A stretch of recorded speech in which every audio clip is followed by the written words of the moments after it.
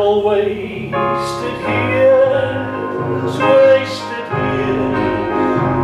Oh, how foolish as we walk down this pathway of life. Turn around, God is calling. He is calling you from a life of wasted years. Oh, wasted years, wasted years. Oh, how foolish as we walk down this pathway of life. Turn around, now turn around. God is calling. He's calling you from a life of wasted years.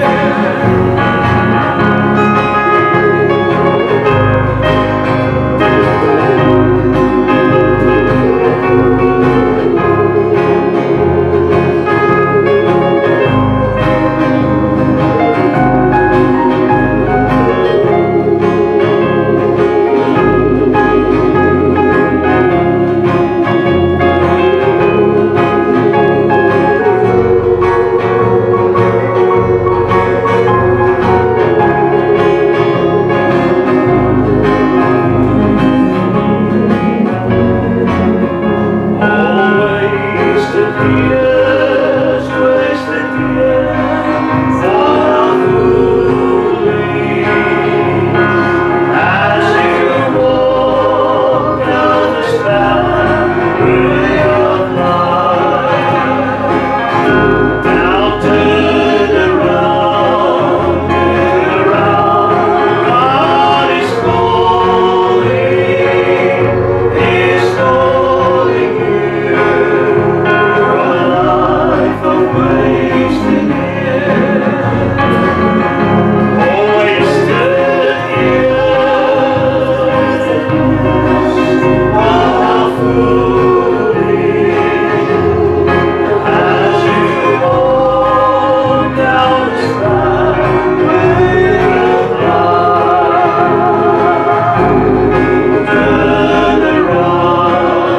Turn around, God is calling. He's calling you from a life of wasted years.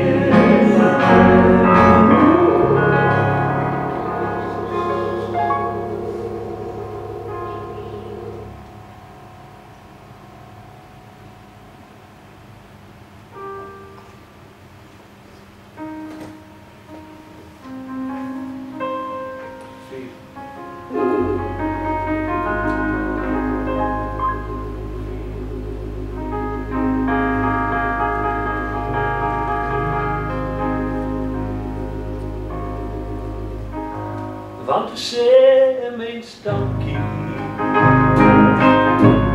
na zoveel jaren. Ik zeg eens dankie, alles te lang. Want er zal mijn vrienden nooit vergeten. Over wie ons liefde vervult ondoor. Want ze wens dank je na zoveel jaren. Ze wens dank je.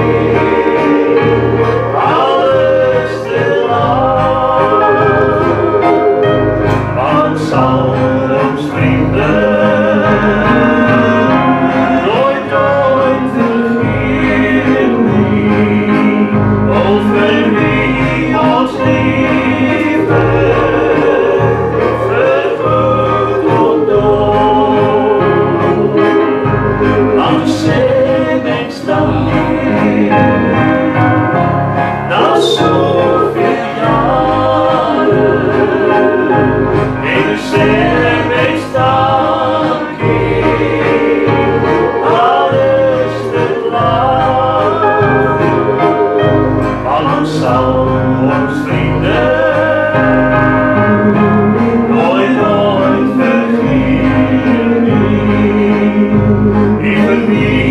Als liefde vergoed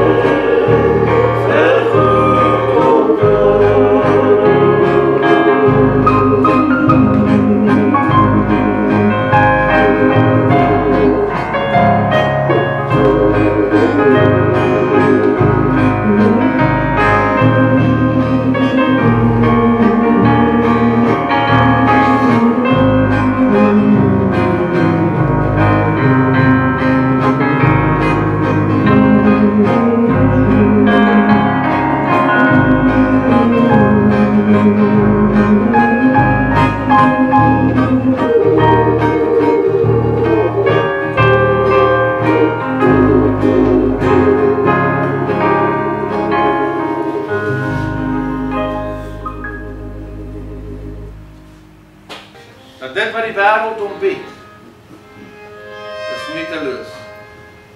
Dis maar net tydelik wat hierdie wêreld ons bied. Jy weet, hy kom tot 'n besef en 'n besluit, hy sê ek sal terugkeer na die veiligheid van my Vader se huis. Weet jy, die eerste koortjie sê, come and go with me to my Father's house. Ek wil jy uitnooi vanmôre, kom saam met my, en ons gaan na ons veiligheid van ons Vader se huis bring. Come and go with me to my Father's house. Come and go with me to my Father's house, to my Father's house, to my Father's house. Come and go with me to my Father's house. Let His Spirit stay with me. And my Jesus holy name in my Father's house, in my Father's house, in my Father's house.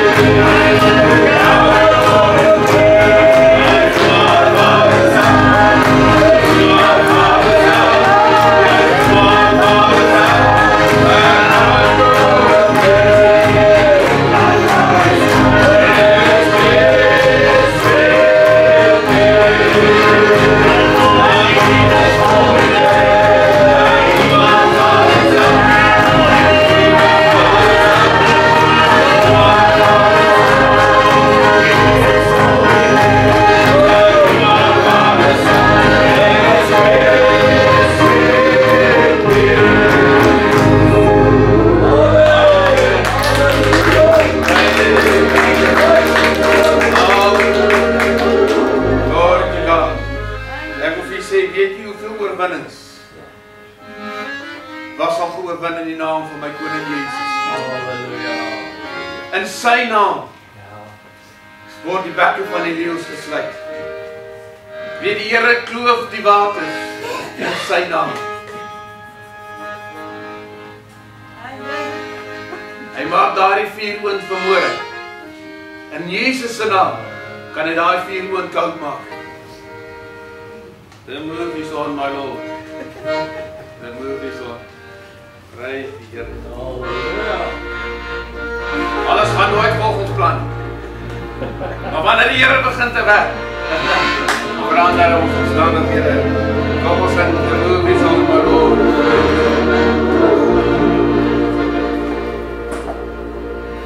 The movies on my road, the movies on, the movies on my road, the movies on, and I can hear the rustle in the road, and I know the movies on.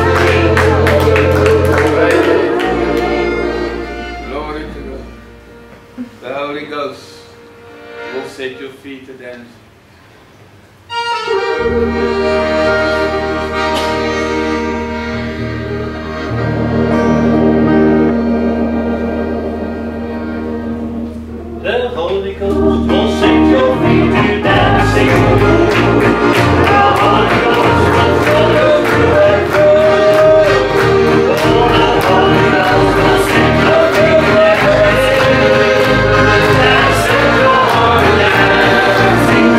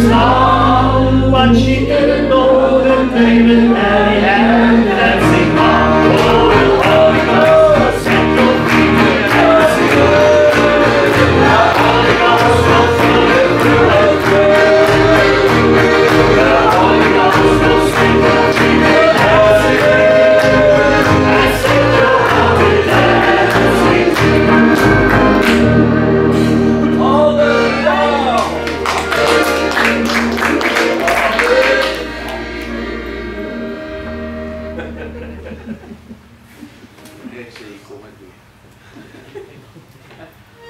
Jy weet ek dink so in die verlede. En as jy moet nie vast dink of bly dink in die verlede. Maar hoeveel keer in die verlede was ons al in 'n diens? Dan sien jy daar van agteraf. Begin die beweging so kom. Maar ek sien vanmôre net hier voor die kinders tap hulle voete so, maar ek sien dit moet seker moeilik wees om oud te word. Weet wanneer hulle repetiek so intree. Die spiere wil nie meer lekker werk. Ek voel my hakke raak so 'n bietjie styf. So moet ons nie baie dans mee. Maar wanneer jy so begin los word, ek sien met ons om weer so sing en Broer Paul begin weer David dance before the Lord. En the Holy Ghost, toe sien ek Jan en Mona agter, hy begin so. Hij begint het spier vandaan die achterkant. Halleluja. Weet wanneer hy van achteraf begin? Gaan hy julle vastkeer hier voor. En wanneer hy julle vastkeer hier voor, dan gaan ons van vooraf julle vastkeer hier voor. Prijs die Here, maar die Heilige Gees maak het lekker. Kom ons er weer een keer, the Holy Ghost. Ag, en oefen die hakke, oefen die uitvinning, dan moet een beetje die knieën sal loskom. Prijs die Here, sonder merasheid. Met die Heilige Gees. Now David danced before the Lord. He danced with all his heart. His heart was filled with holy joy, and his spirit was alive. Michelle looked through the window to criticize his star, but she didn't know that David had dancing on the Lord.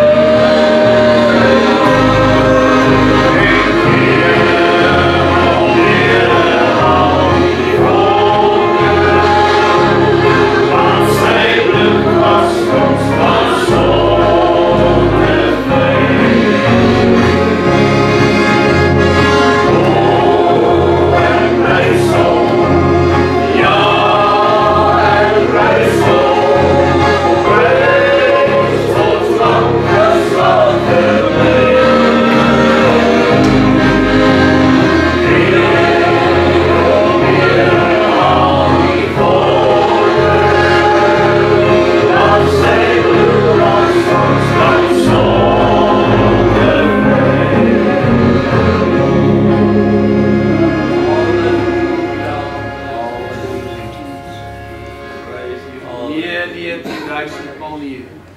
Sal Jesus nooit nimmer sê nie. Hy gaan verder, hy sê wie die sonde verlaat en bly in sy raad, sal Jesus nimmer sê nie.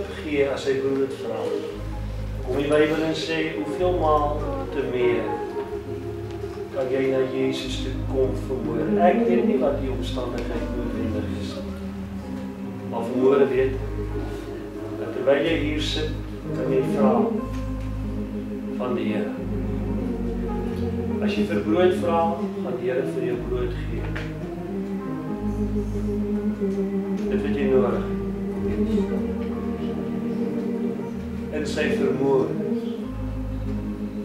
kan hy gee. Ons gaan dit weer eenmaal sing. Dan gaan Jesus by jou verbykom. Jy gaan vir jou pa vra dit wat jy nodig het. Baie maal wil jy iets hê, maar baie maal het jy iets nodig. Ek wil nie jy moet vra vir dit jy wil hê nie. Ek wil jy moet vra dit wat jy nodig het. As die Here by jou verbykom en jy gewaar die teenwoordigheid van Jesus, dan vra jy, soos 'n kind jou vader, en jy sluit jou oë, jy praat met die Here kan vir jou gee, dit wat jy nodig het. En al my neer, want neer, die duisend, al neer, sal Jesus nooit meer sê nee. Wie die sonde verlaat en bly in sy naam, sal Jesus nooit meer sê nee. En nooit meer die duisend al meer, sal Jesus nooit meer sê nee. Wie sonde verlaat en bly in sy naam, sal Jesus nooit meer sê nee. Die dames het ons sing. Here van die hemel, daar is hier 'n groepie mense, Here van Here, elkeen het nou vir U gevra, nie dit wat hulle wil hê nie, maar dit wat hulle brood nodig het. Daarom wil ek bid, Here, dat U wat vermoeid is word, U wat in staat is word, die skure van die hemel sal opsuig. Hierdie groepie mense wat vermoeid is. Is dit finansiële omstandighede? Is dit 'n tekort? Is dit 'n behoefte? Is dit siekte? Here, is dit omstandighede met hulle kinders? Is dit ongemaklike omstandighede by die werk? Is dit liggaamlik? Is dit tyd? Is dit geestelik? Maar wil ek weet, Here, dat U uit die grootheid en die krag, terwyl ons hierdie lied na laaste wil saam sing, vir die kinders sal gee, Jesus se wonderlike naam.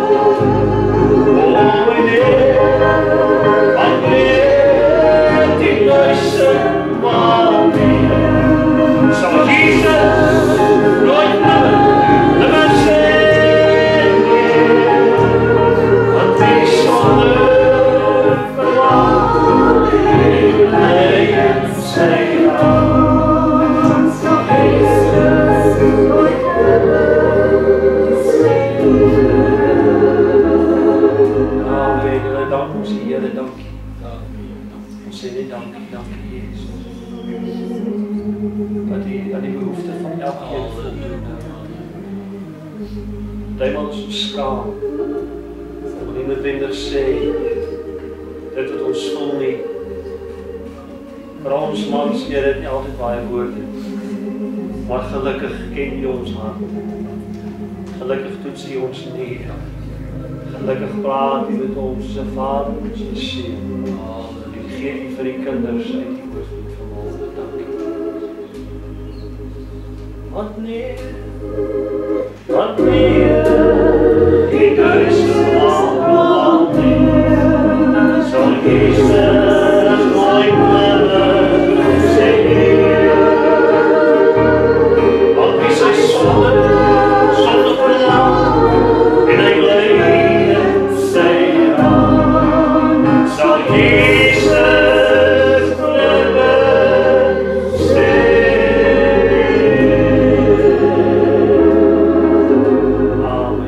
Halleluja. Baie dankie. Mag die Here wees.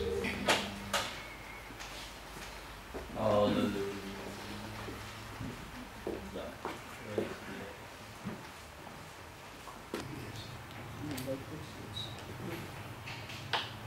Ek luister in die week na 'n boodskap van T.D. Jakes en dit het my nogal baie geïnspireer niemand wat nou enige boodskap kopie nie. Maar, as 'n gesalte van die Here 'n boodskap bring, en hy kry leiding om dit vir julle te bring, dan bring ek hom vir julle. Ek gaan nou nie so bring presies wat hy hom gegee het nie, ek gaan nie eens probeer nie. Ek vat daar uit wat die Here met my praat. Want hy is ook 'n gesalte van die Here. En 'n woord van die Here op die regte tyd kan reg oor die wêreld seën bring. Baie kort gedagte, ek het nie die stem vanoggend nie. Maar ek lees vir julle 'n paar teksgedeeltes uit Genesis 21 vanaf die 4de vers.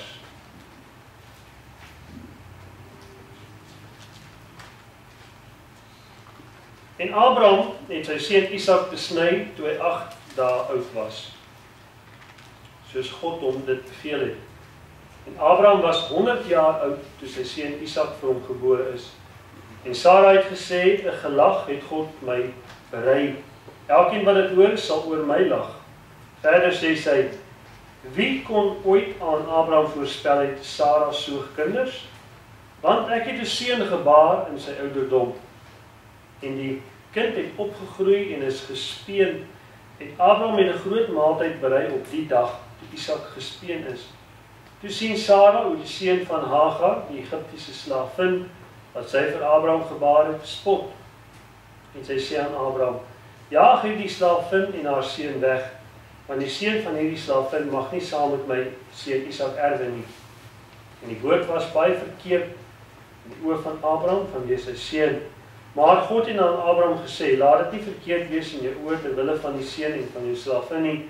Luister na Sara en alles wat sy van jou verlang, want deur Isak sal daar vir jou 'n nageslag genoem word. Maar ek sal ook die seun van die slavin tot 'n nasie maak, omdat hy jou kind is. Toe is Abraham die môre vroeg op, en hy het brood in 'n sak met water geneem en dit aan Hagar gegee, deur dit op haar skouer te sit, ook die kind, en hy het haar weggestuur. Sy het toe weggegaan en rondgedwaal in die woestyn van Berseba tot sover. Broer en suster, hierdie mense in die tydperk voor hulle Israel beset het, in die tydperk voor die magtige Abraham, die geseënde Abraham, die woord van die Here verwys, ek het gelees in Genesis 21 en Genesis 20, kom die Here God na die koning van Kabes toe, Ahimelech, in die gedeelte, en hy sê vir hom in die nag in 'n droom, weet jy dat Abraham my profeet is? Abraham was 'n profeet van die Here gewees. Hy was die man gewees wat uit sy vaders huis uit weggegaan het, agter die Here aangeloop het. Ek dank die Here wanneer 'n man en vrou agter God aanloop. Dank die Here wanneer mense hulle weg volgens die weg van God vind. As dit nie was vir my voorouers nie, wat die Here gesoek het nie, waar sou ek vandag gewees het? Ek dink so aan my oupa Sarel, baie goeie banjo speler, hy het in boerorkeste gespeel, en hy en my ouma het die wêreld gedien.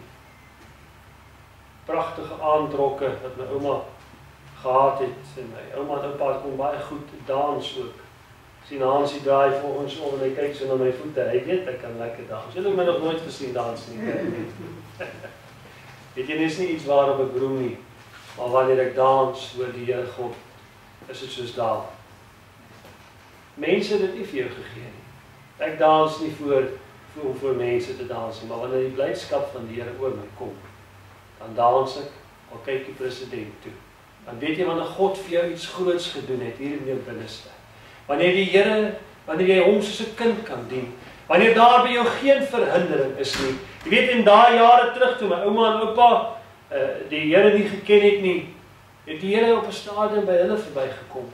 My mammie was die oudste dogter, hulle was 4 kinders gewees, en sy vertel daai jare, van die ander kinders kon hulle nie noodwendig onthou nie, maar my ma was die oudste. En sy vertel baie dinge, hoe die Here hulle siel gered, en hoe hulle die Here begin dien. Jy weet, in daai selfde ywer, wat hy gehad het, om boerorkes te speel, en daai selfde musiektalent, het hy net so omgedraai. En tot die dag van sy dood, het hy vir God gewerk.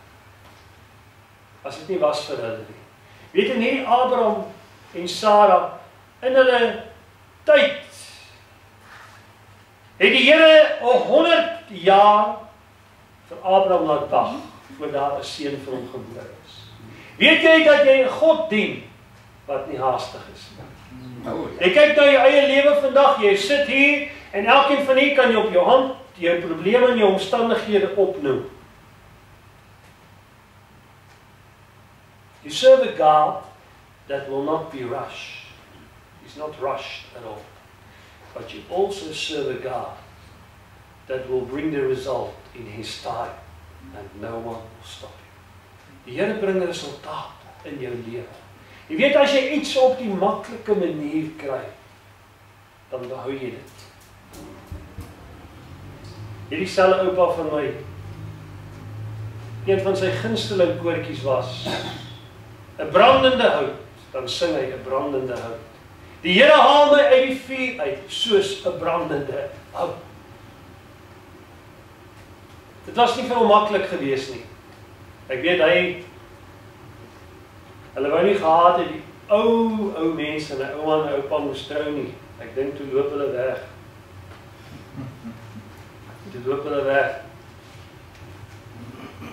Sy ouer broers het hom altyd geslaan. Dan gooi hulle hom in die kroeg in, dan moet hy beklei. Hy kon nie appels swaai, hy kon goed beklei nou. Die perde gery. Hy was 'n blacksmith, 'n regte blacksmith, en die perde hoewe gemaak. Maar jy weet, op die moeilike manier het hy die evangelie gekry. En om daai rede het hy hom behou. As die Here vir jou te maklik iets gee, gaan jy môre en oormôre omdraai en jy gaan dit vergeet. En ek dink dis hierdie saak, hierdie prinsip wat die Here in Abraham en Sara se lewe ingedruk het. Hy het dit in hulle geheue ingeprent om 100 jaar te wag vir jou eerste seun. Kan jy dit? Sara, ek weet nie hoe oud sy was nie. Maar die Bybel sê sy was 'n mooi vrou. Ek lees vir julle Genesis 21, as jy nou Genesis 20 lees, dan sien jy dat Abraham en sy vrou het as vreemdeling vertoef in die land Kades. En die koning van die land se naam was Abimelech. En toe die koning nou sien dat Sara baie mooi was, maar nou dink ek myself, maar sy is dan 'n ou vrou. Of 'n ou pop like ons groen blare, ek weet nie oud was sy. Maar broer en suster, toe die koning Abimelech vir Sara laat roep, en sy sê, wie is jy? Hy sê, wie is jy? Sy sê, my naam is Sara. En sy sê, wie is daai? Sy wys na Abraham. Sy wil aan wie ek moet na praat. Hy sê, what do you want to say? En Abraham antwoord koning Abimelech en hy sê, nee, sy is my suster. En Sara sê, daai is my broer. Tog was hulle man en vrou. Hulle het nie gejok nie. Want Abraham se pa het 2 vrouens gehad. En al was Sara nie sy regte suster nie, hulle dieselfde pa gehad. Hulle het dit gedoen, want hulle het gedink, miskien sal die koning van die land hulle doodmaak. Broer en suster, en die koning van die land, Abimelech, roep vir Sara, en hy wil met haar trou. Maar daai nag, toe kry hy 'n droom. 'n Koning wat nie in God glo nie, kry 'n droom. As die Here iemand wil besoek, as hy jou werkgewer wil besoek, sal hy dit doen. Ek sê altyd vir my superintendent daar by die werk, how's it, Paul? How's it going? He said, no, it's going good. How's the work going now as well? Thanks for your contribution to the company. And I say yes. En as ek my kans kry, sê ek altyd vir hulle, do you know that God will bless you in your area because I'm here? Dink hulle altyd, maar dis 'n hoogmoedige uitlater, maar dit is nie. Want die Here God volg jou. As jy 'n kind van die Here is. Daar waar jou voete, die Bybel sê daar waar jou voete neersit, sal die grond geseën word. Ons volg die Here en die Here se seën volg ons. En so Abraham was 'n verskriklike geseënde man.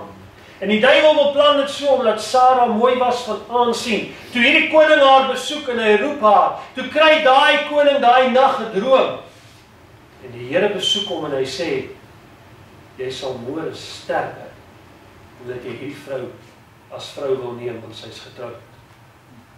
En die Here sê verder, sal ek niemand van jou huis laat oorbly nie, en niemand in jou hele koninkryk sal swanger raak. En dit was so. Toe daai koning wakker word, toe skrik hy om mors dood.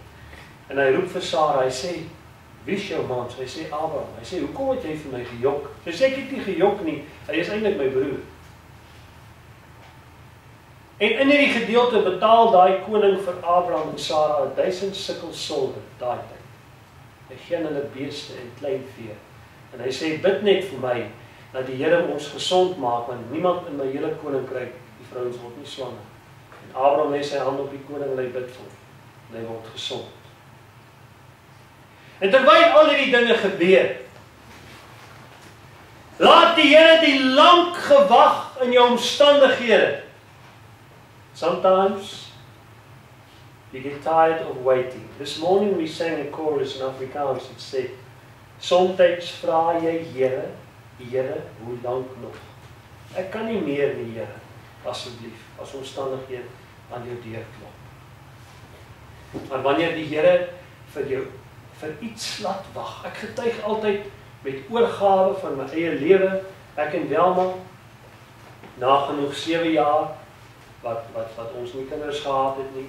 En altyd by my hart bring dit 'n groot waardering op, omdat die Here vir ons na so lank tyd 2 seuns gegee het. So ek waardeer hulle met alles wat in my is, omdat ek lank gewag het, en dis maar net 7 jaar. En ek dink aan Abraham wat 100 jaar gewag het vir sy seun. En sy vrou was oud. Ek glo nie dit het met haar meer gegaan, volgens die reël van die vroue nie. Maar tog het sy swanger geword, tog het sy 'n seun gebaar. En sy het gelag, eers uit minagting. Toe sy God hoor sê, jy gaan 'n seun baar, toe lag sy. Dit gaan nie eers met my volgens die reël van die vroue nie, sê sy. En toe sy haar seun wel baar, toe verander daai gelag, nie 'n gelag van minagting nie, maar 'n gelag van dankbaarheid. Dus hy daai seentjie vashou, die belofte, die seun van die belofte, na so lang tyd. In 'n vreemde land, waar hulle soos 'n rivier vloei. Weet julle hoe vloei 'n rivier? 'n Rivier vloei waar die minste weerstand is. As jy water op die grond uitgooi, kan jy maklik sien of die vloer haks is, dis 'n mooi Afrikaanse woord, né? Of hy waterpas is. Dan gaan jy sien waar gaan die water heen vloei. Nou so maak 'n rivier wat uit die berg uitkom. Hy vloei teen die klippe heen, hier links en daar, waar die meeste weerstand is. My broer en my suster, en so is die mens ook vandag nog, tot in 2021, ons lewe op so 'n manier, dat die lewe ons die minste weerstand bied. Stem nie saam, stem nie aan. There's in English, they say, people do better when they know better. Mense doen beter as hulle van beter weet. Ek doen nie altyd beter al weet ek van beter nie. Want al weet ek het cholesterol in die aand na ete, dan maak ek die laai oop en ek vat een van Aldi se slab chocolates, so Nico, daai lekker salt and crunchy slab chocolates van Aldi. En om op te top gooi ek nog 'n glas melk ook. So jy doen nie altyd beter al weet jy beter nie. Dit is onmoontlik om beter te doen as jy nie van beter weet nie. As niemand jou geleer het om te skryf nie, kan jy nie skryf nie. Maar as jy geleer het om te skryf, kan jy beter doen want jy weet beter. People will often do better when they know better. Maar die lewe van Abraham en Sara was vir my soos 'n rivier wat net die maklikste weg kies. En Abraham, die Here het vir hom gesê, Abraham, tel die sterre in die lug. En hy het so opgekyk, as daar by Dawie en Jenny is, as die lug so mooi skoon oop daar, in die aand is dit nie bewolk is nie, is die sterre baie mooi. Abraham, Abraham, kyk na die sterre in die lug, jou nageslag sal so wees. Sara, jou nageslag sal soos die sterre aan die hemel wees, soos die sand aan die see. En jare het verbygegaan. Maar die belofte het nog nie waar geword nie. En partymal twyfel jy aan God se belofte in jou lewe. Jy dink jy's maar net 'n familie. Wat maar net hier in Byvrou woon.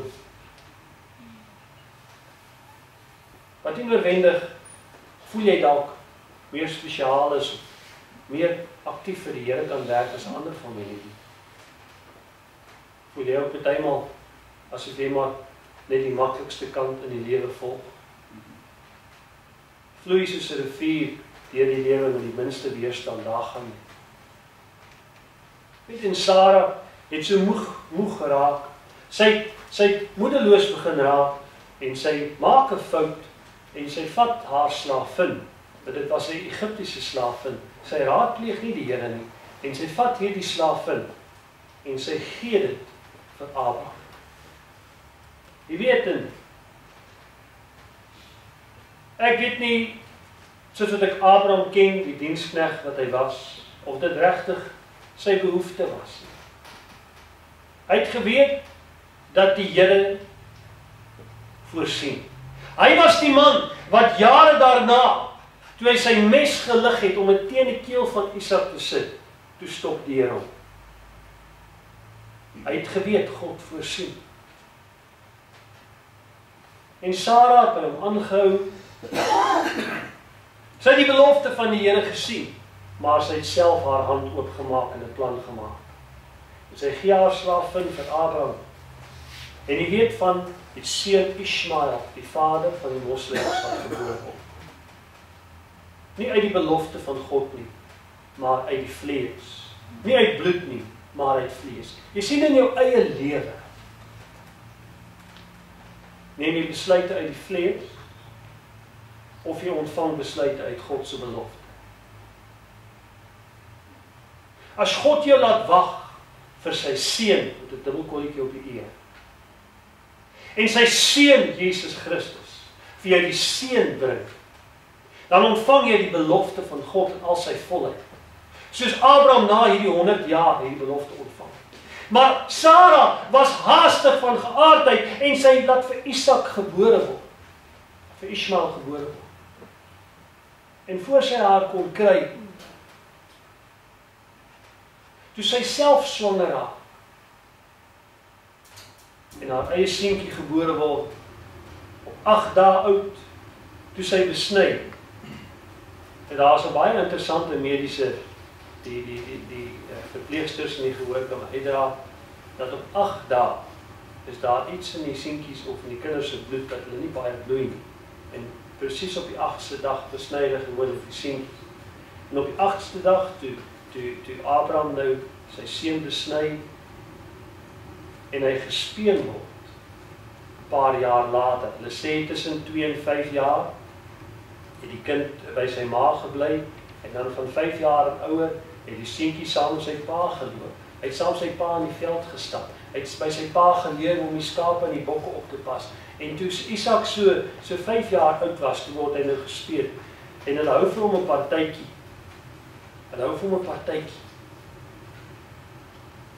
Jy weet, in Abraham se saak met sy seun was 'n diep saak. God het hom 'n opdrag gegee, en hy het vir hom gesê, Abraham, vat daai mes en besny jou seun. Met ander woorde, daar was aandele betrokke. Daar was trane betrokke. Daar was bloed betrokke. Jy weet, partymal, as jy nie kalvers in die kraal het nie, is dit vir jou maklik om daai kraal net so te kyk en te loop. As jy nie met jou trane en jou bloed aandele in God se werk het nie, is dit maklik om jou rug te draai en net te loop. As dit nie vir aandele en trane en bloed was nie, het Christus nie aan die kruis bly hang nie. Maar terwille van God se werk, jy sien Abraham het tyd en trane en bloed bestee in sy lewe. Hy het sy seun besny. Daar was trane, daar was bloed. Die besnydenis was nie die verbond nie. Dit was 'n teken van die verbond met God. God het met hom 'n verbond gehad. Ek dank die Here vanmôre, in hierdie dag en in hierdie saal, het God 'n verbond met my en met u. Ek weet nie van u nie, maar ek het 'n titel agter wat my naam op is in die hemel. 'n verbond met die Here. Abraham het 'n diepte gehad met sy seun. Hy het aandele gehad in God se werk. Want die bloed het gevloei, die trane het geloop. Dit is vir hom iets beteken. En toe sy seentjie, so 5 jaar oud is, en hy hou vir hom 'n partytjie. En hulle speen hom. Ek weet nou nie so lekker wat dit beteken. Ek weet wat beteken as 'n koeie kalf speen, maar ek weet nou nie. Maar ja, dis 'n Bybelse term. Ek het hom in Engels gekyk, Afrikaans, ek kon nie reg die term. Botanikane, wat beteken dit hulle seentjie speen? They wean a child. What did they do? Dan het hy seker al lank gedruk. Alright. Okay. Ek het nou geweet die kind hom gedruk, maar hy het seker nou, miskien het hy 'n bottel gehad op 'n dam nie, ek weet nie, maar anyway. Op daai partytjie. Nou Sarah was 'n goeie vrou gewees. Ek wil nou 'n statement maak vanoggend. Nou sy was 'n goeie vrou en die Bybel sê sy het gelag van blydskap. Haar seentjie is gebore en hy het groot geword. Hoor jy my broer en my suster, 'n ongelukkige vrou is erger as koue.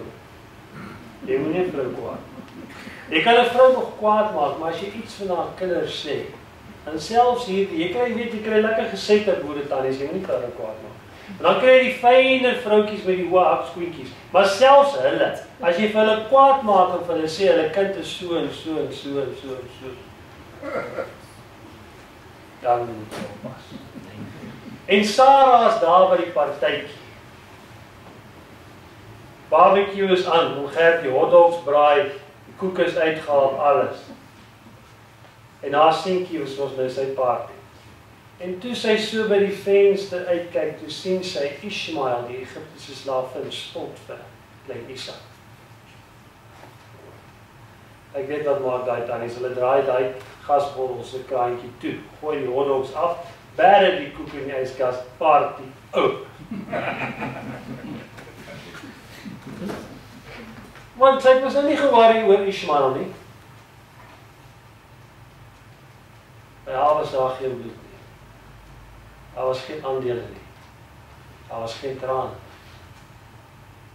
En sy sê, Ishmael en haar ma, sy ma, Hagar en Ishmael, trekpas. Die Bybel sê Abraham was hartseer. Hoekom was hy hartseer nie? Sy kind. Hy het bloed, trane, aandele gehad in hierdie saak. Dis nog steeds sy seer. Die woord van die Here sê dit was baie verkeerd in sy oë. En hierdie teksgedeelte is te kort. Ek sê nou hier, tussen vers hoofstuk 21 en 22 die hele klomp ingesit het. Want as sy nou vir Abraham gesê het, hoor jy gee vir Ishmael en vir Hagar die trekpas, want ek nou net 'n handboek daarop getrek. En gesê, wow! Sarah, was dit nie jy geweet? Wat nou my toe gekom het en vir my gesê, ek moet jou slaafin, die Egiptiese slaafin vat. Het jy haar nie in my tent ingebring? Nou gooi jy al die vuil wasgoed aan my kant van die kamer. Maar was dit nie jou skuld gewees nie? Nou sê jy sommer hulle met die trekpas kry, maar hy is my seun. As jy geen aandele in God se werk het, is dit maklik om net hier verby te loop. As daar nie bloed, as Christus jou nie in om speel vir ons asseblief, in jou hart besny het. Paulus skryf dit baie mooi, dat die besnydenis van die Here is van hart. As jy nooit in jou hart deur die Here besny is nie, het jy geen aandele in die evangelie. Jy weet in Abraham, die Here het gesien hy is hartseer. En die Here kom na hom toe en hy sê, Abraham, moet jy nie bekommer wees. Ons het vanmôre gehoor uit die gehoor uit 'n paar maal van mense moet nie vrees nie. Ons het daar gepraat en kom net daar aangesluit. Pragtig. Want vrees is van die duiwel. Vrees is nie van God. Inteendeel die woord van die Here sê, vrees net die Here, die jou God. Dis al wat jy moet vrees. Jy weet in Abraham,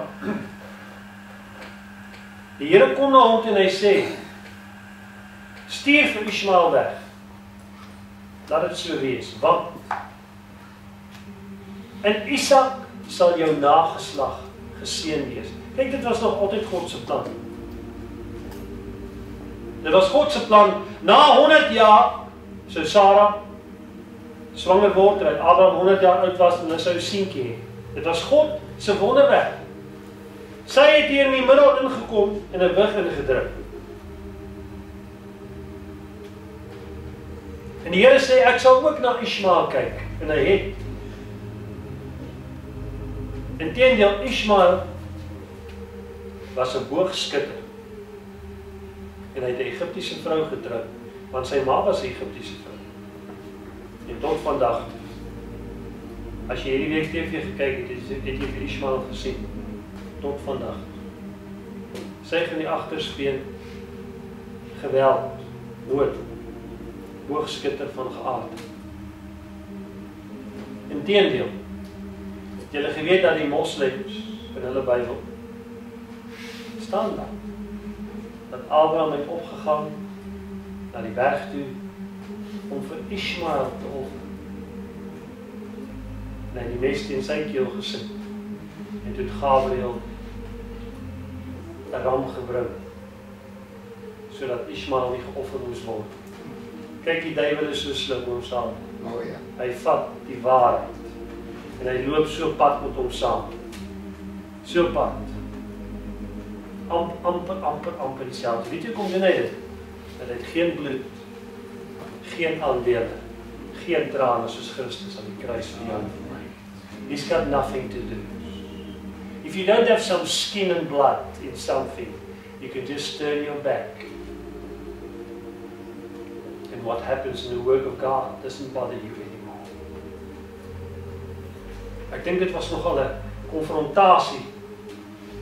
Sarah en Abraham se violence, domestic violence was so groot, dat die Here self moes afkom om die situasie onder beheer te bring. Het julle dit gelees?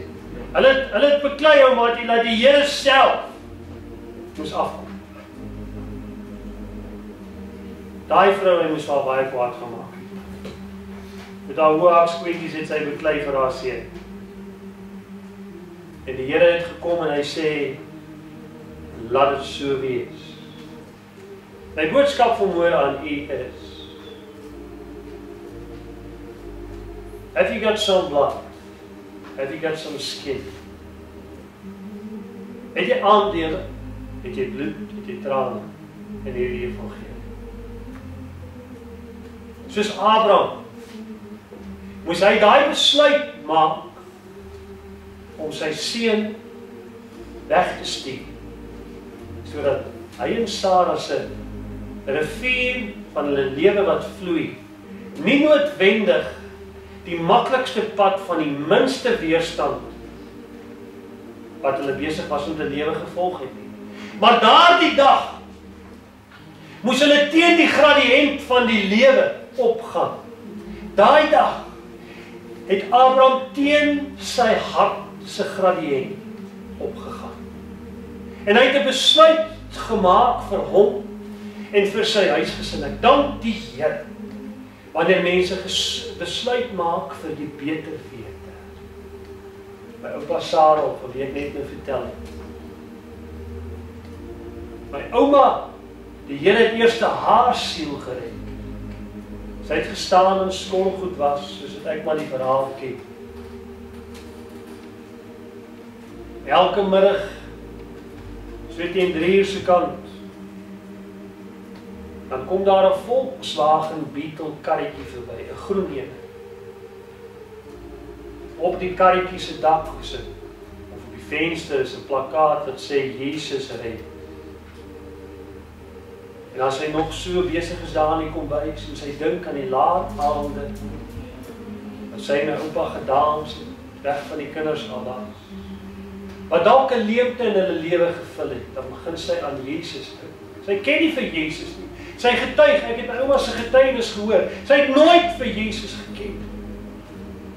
Maar sy sê as sy so besig is en daar ongelukkigheid in haar hart is, en sy sien daai karretjie kom verby, dan gebeur daar iets in haar binneste, en sy lees die naam op daai voertuig.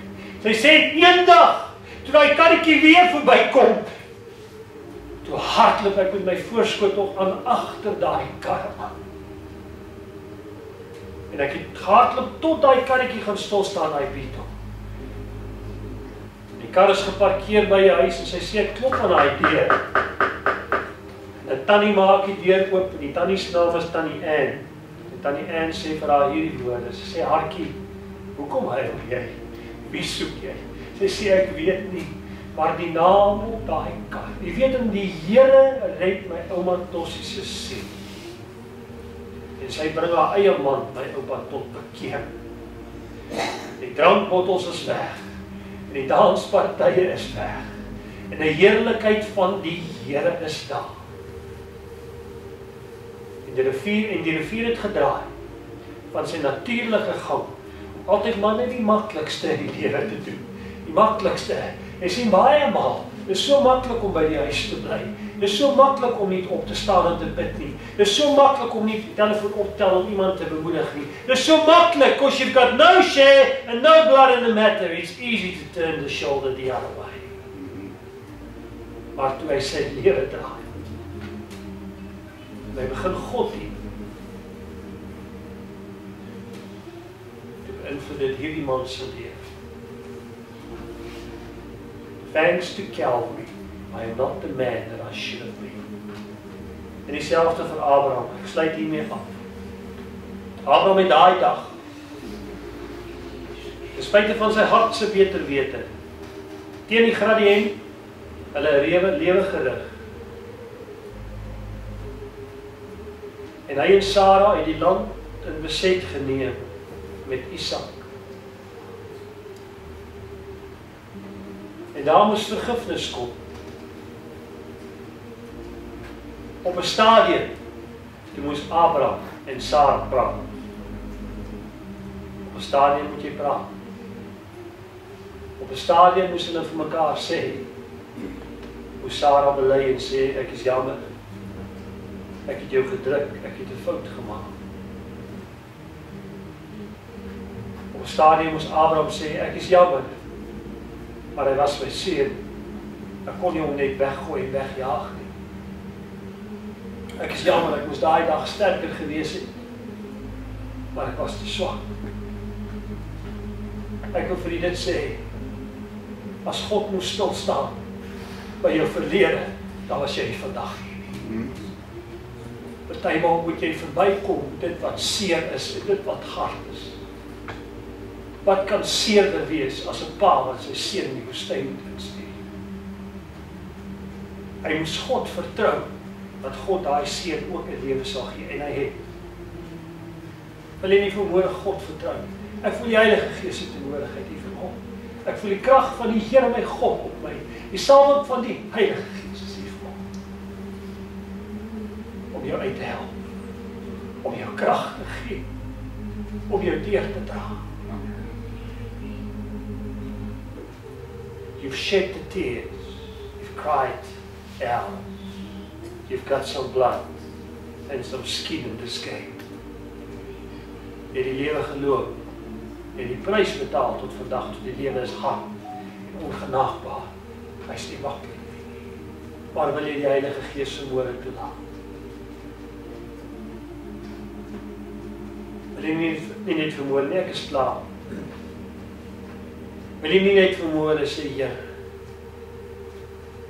'n oorgawe maak en sê, laat U my lewe lei. Nie noodwendig dit waar die minste weerstand in my lewe is, maar daar waar U my lewe wil weer lei. Gee my die vermoë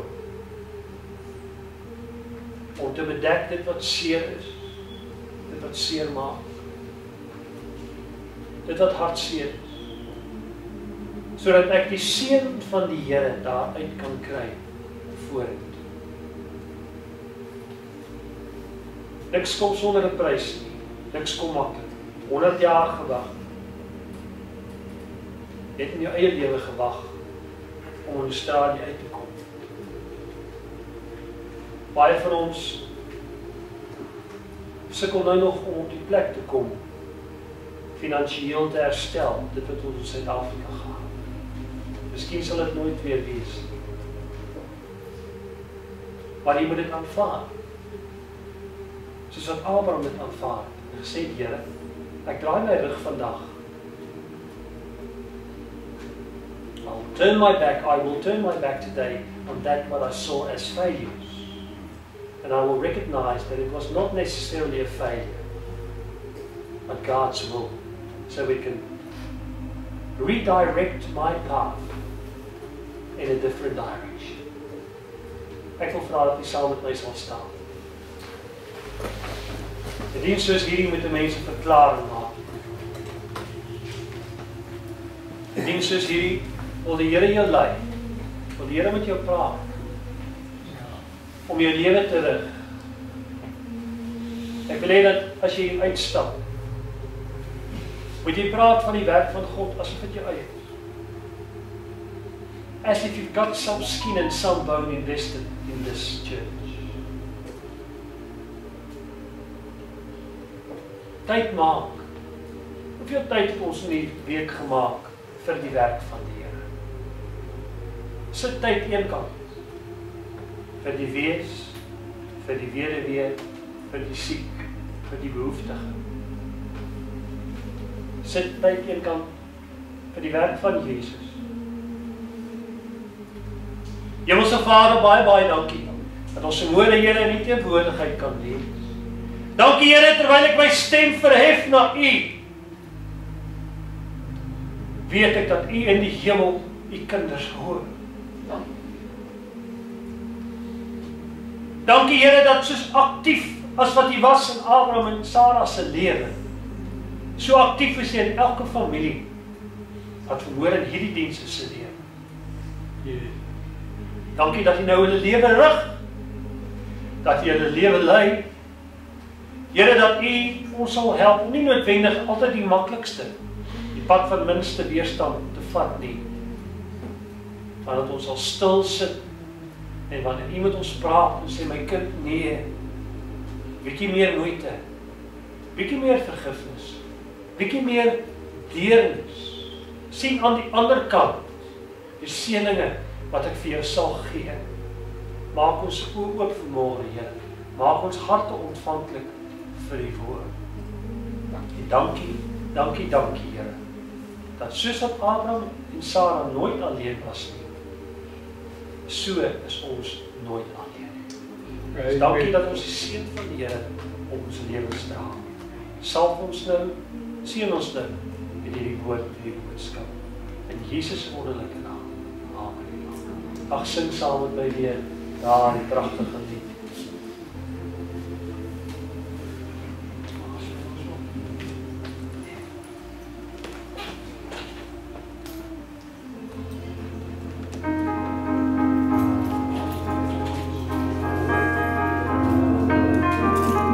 Nee, geen